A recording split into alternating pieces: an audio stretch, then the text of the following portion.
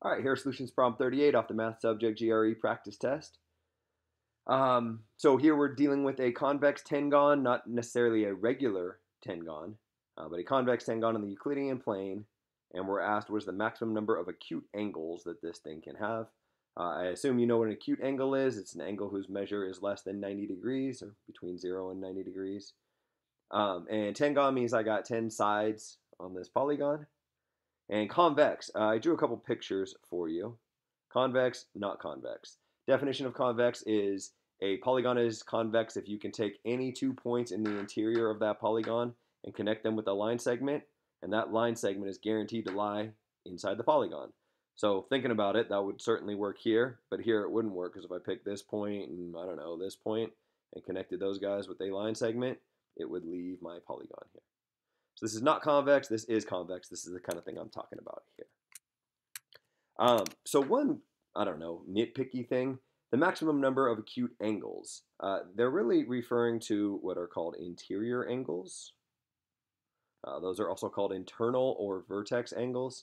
And why that's relevant is there's also an angle called an exterior angle that is often defined when we're talking about a convex polygon. And one way to solve this problem is to look at the exterior angles, not the interior angles. So I want to make clear the difference between the two. An interior angle is talking about this measure right here, for example, or this measure right here or up here. The exterior angle is talking about this measure right here. Usually you only hear the term exterior angle when we're talking about a convex polygon, because what ends up happening are the interior and the exterior angles are supplements of each other. Red is 180 minus blue, blue is 180 minus red. And that all works out fine as long as these interior angles here are all less than 180 degrees. How could they be more than 180 degrees? Well, here's a picture. This angle right here is certainly more than 180 degrees. It's what's called a reflex angle, I think.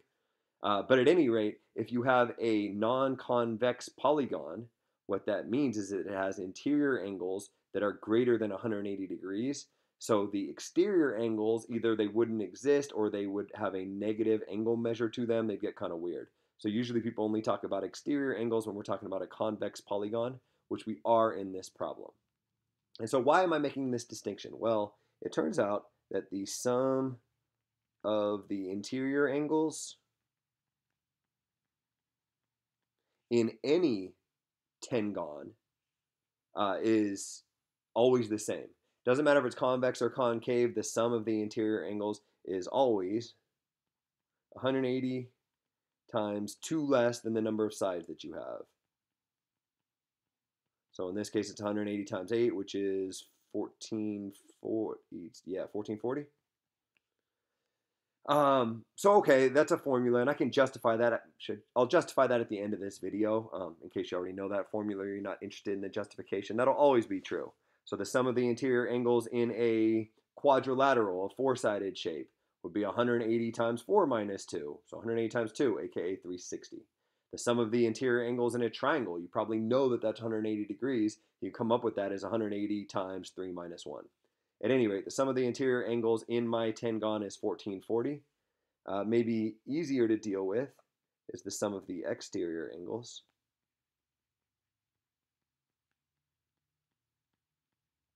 It turns out that the sum of the exterior angles is always 360 degrees. Doesn't matter how many sides you have.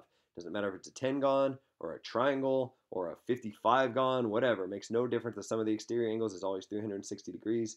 Doesn't matter if it's convex or concave, really, kind of does.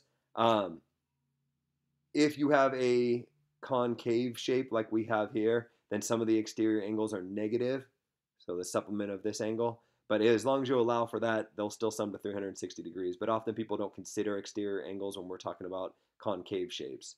So this is certainly true anytime you have a convex shape like I have here. And again, I'll justify where those come from. But if you believe these facts, we can answer this question pretty quickly. In fact, if you believe this second fact in blue here, we can answer this question very quickly. The sum of the exterior angles is 360 degrees. And then note that an acute interior angle implies an obtuse exterior angle. And either because that's obvious, look at the picture, or because, as I mentioned earlier, these guys are supplements of each other. So if I take 180 and I subtract some number that is less than 90, I'm going to get as my answer some number that is greater than 90. But if you believe this, what I have written in blue right here, we can answer this question really quickly. The maximum number of, instead of acute interior angles, I'm going to say what is the maximum number of obtuse exterior angles? Because as we saw here, they're in a one-to-one correspondence. So what is the maximum number of obtuse exterior angles in a convex tengon? Well, the sum of all the exterior angles is 360 degrees. And those exterior angles are always non-negative because my shape here is convex. So I'm adding up 10 non-negative numbers and I'm getting for my answer 360. How many of those numbers could have been greater than 90, aka obtuse? Well, you can't have 4 greater than 90 because then you're already above 360, but I suppose you could have 3 greater than 90, 3 91s for example, and that uses up, what, 273. And then for the remaining 7 angles, divide up that the remaining amount, 87, however the hell you want, and you'll create a convex tengon. So it certainly does work with 3, but cannot possibly work with 4. One way you can get there is just noting that interior acute angles are the same as exterior obtuse angles. If you don't make that connection, that's fine. You can still answer the question by looking at the sum of the interior angles. So I have 10 angles here to play with. And when I add up the sum of those 10 angles, I need to get 1,440. And the question is, how many of those can be small angles? And by small, I mean less than 90, aka acute.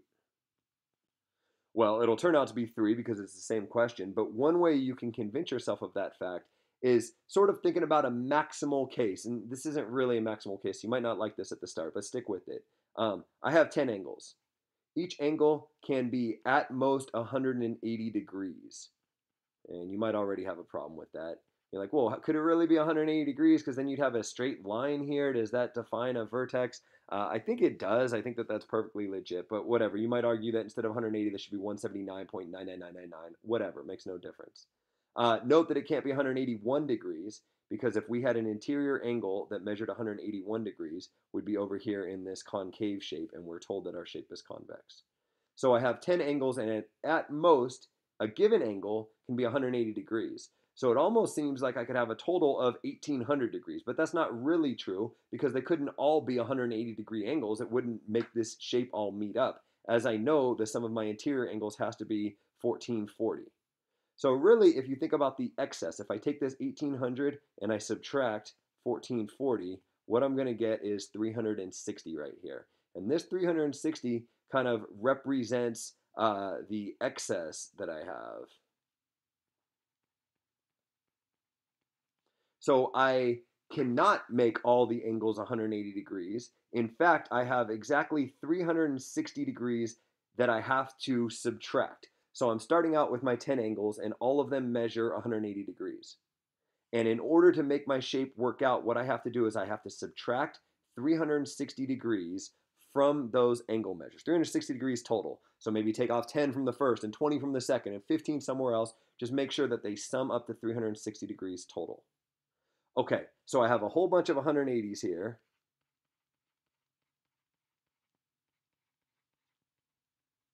Ten of them. And I'm going to subtract some numbers, so I subtract off 360 total. Well, I could subtract 36 from each of these guys, and then what that would give me are 10 interior angles, all 10 of which are obtuse, right? Because if I take 180 and subtract 36, I'm still above 90. So it's possible that I could have 0 acute angles. Oh, right, here's a picture right here. It looks like I have 0 acute angles. But that's not what it's asking me. It's asking me what is the maximum number of acute angles. Well, in order to make one of these guys acute, I have to subtract more than 90 degrees. I have 360 total to subtract. If I subtract more than 90 degrees, so maybe 91, how many times can I do that? Well, I could do it at most 3 times. because if I try to do it a fourth time, I'm now subtracting more than 360 degrees, more than my total excess. If I subtract more than 360 degrees, the sum of my interior angles will no longer be this required 1440 right here. So I can do this at most 3 times, and so the maximum number of acute angles I can have is 3. Quick justification of these formulas. The sum of the interior angles, the easiest way to see that guy is, it's kind of a cool little proof. Pick on one of these 10 vertices. I have 10 vertices here. Pick one. One's a special vertex. This guy right here. Fine. It doesn't matter which one you pick. And the same argument will work over here, it turns out. But you have to be a little bit careful in terms of how you apply it over here. And you have to kind of add and subtract angles. It's a lot easier to make the argument when you have a convex shape. Take that vertex and connect it to all vertices that it's not currently connected to. So I can't connect it to itself or either of these two neighbors, but I can connect it to all of the other vertices. Poorly, because it's hard to draw on a computer. And what I've just done is I've divided my shape into 8 triangles. How do I know there's 8? Well, because I can count 1, 2, 3, 4, 5, 6, 7, 8. Or because I originally had 10 vertices and I drew 7 new lines. Why 7? Well, I'm not connecting to either of the two neighbors or itself. So the number of vertices I have, 10 in this case, but it really doesn't matter, minus 3 tells me how many lines that I draw. But note that if you draw 7 lines, you're going to create 8 triangles, because each time you draw a line, you create a triangle until your very last line, which creates 2 new triangles. So 7 lines creates 8 triangles. 8 triangles, the sum of the interior angles in a triangle is always 180 degrees. So what this is saying is I can think of the interior angles in green here as created by summing up the interior angles in red. Note that if you look at all the interior angles in red, 1, 2, 3, for example, and I did this for all of these triangles, added up all of these guys, what I would end up with is exactly the interior angles in green. I now have this one in green. I have half of this one. I have part of this one. But if I added them all up, I would get the exact same thing. So the sum of the interior angles in my 8 red triangles is the same as the sum of the interior angles in my original tengon. And because I know that the sum of the interior angles in a triangle is 180 degrees, maybe you take that as a given, all I have to do is say 180 times the number of triangles I have, 8, gives me the sum of the interior angles in green. To get to the sum of the exterior angles, you can do that a couple different ways. You can do it with the supplement argument. The way that I really like it is, it's not a great proof, but it's kind of cool, I guess, is if I draw the exterior angles, so I extend each of these lines and draw these exterior angles. Sorry, this is taking a little while. Fine, those are my exterior angles right there. What I want to know is, what do those guys all sum up to? Well, think about if you zoomed way, way back. If I shrink this shape into a smaller tengon, I'm not changing these angles. If you suck this whole thing in, this angle measure would be the exact same, so this angle measure would be the exact same. I could make it so small that it just looked like a point right here, that all these vertices kind of converge to a point right in the middle, and then what I would have are all these lines sort of coming off that point, and my exterior angles would be talking about this guy, and this guy, and this guy, and this guy, and this guy, and this guy. And what you see, I didn't draw 10 of them here because I got a little bit lazy, is that my exterior angles I kind of view as a circle around my really, really, really, really small tengon here. And we know that there are 360 degrees in a circle, so therefore the sum of the exterior angles would also have to be 360 degrees. Sorry, I got a little nerdy, got excited about all this geometry stuff. I think these topics are pretty interesting, so I probably went into more depth than you need for this problem. But there's a couple easy ways that you could have solved this problem, either interior angles or exterior angles, and making some sort of argument that way.